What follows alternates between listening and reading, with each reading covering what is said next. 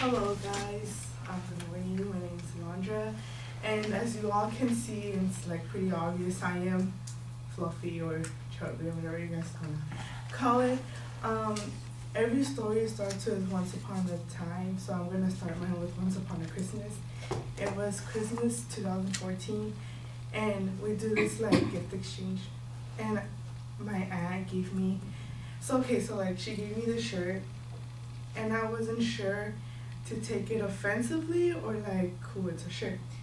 But this is my old shirt.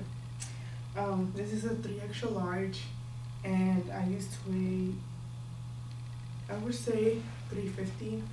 And so I was looking at it, and everyone was expecting me to be like, oh, thank you, like right away. But I was like, opened it, and I just stared at it like this. And I'm like, is this for me to like work out? Or like is she like telling me that I'm fat and like in a shirt, And this is kind of why I saw it as a workout shirt and as a men's shirt too. I was like, okay, I guess. So I don't know, I just stared at it and I said thank you, I really liked it.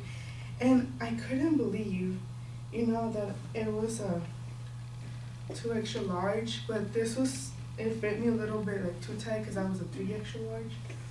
So I was like, you know what, like this is crazy. Like I'm young, I should not be this big.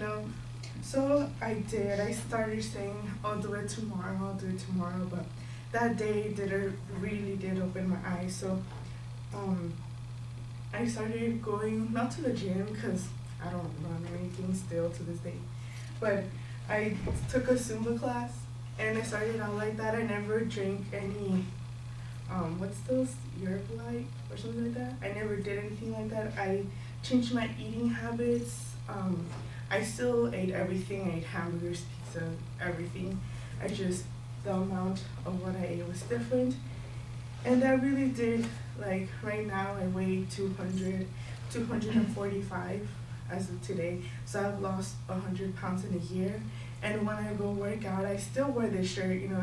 I tie it up in the back, but it's my motivation to keep on going because it is really hard to be this big.